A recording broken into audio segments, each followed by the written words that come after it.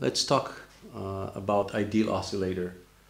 So ideal oscillator will have an LC tank or a lossless LC tank, ideal LC tank that would oscillate if supplied with some initial energy. So if we charge the capacitor, for example, this circuit will oscillate. It will oscillate because the capacitor will discharge through the inductor and vice versa, and the amplitude of these oscillations will depend on the initial energy that was supplied to the capacitor, to the tank.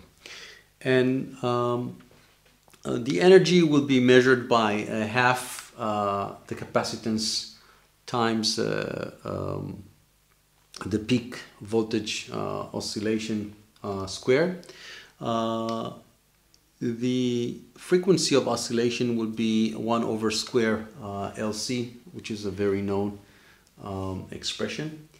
And of course the inductor current will be equal to the capacitor current, because there's no current coming in or out the tank, and it will be C times the voltage differential with time.